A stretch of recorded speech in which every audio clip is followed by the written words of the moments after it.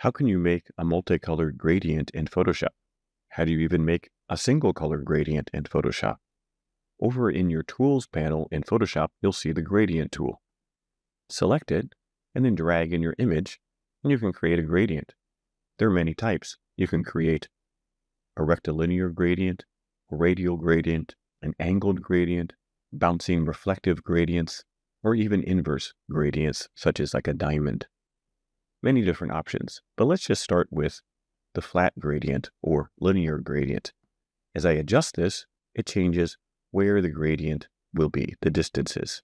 But how do I change the colors? Over in your Properties window, and if you don't see this, go to Windows, Properties.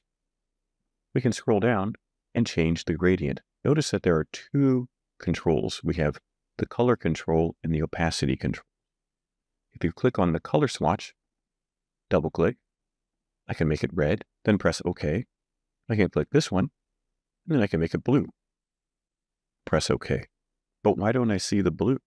That's because down in the opacity controls, this opacity is 100%, and this one is 0%. So if I change the right opacity to 100%, I can now see the blue. Often we'll use a gradient that goes from gradient to 100% transparency. That way you can blend it with other layers. But how do I make a new color? Simply click in the middle of the colors, then double click that color and add it as a color. Press OK. Now I have colors in the middle. If you ever have a color that you don't want, simply click the trash can. Then you can move these colors around and create the gradient that you want. Be careful, often when you're clicking the colors, things will change.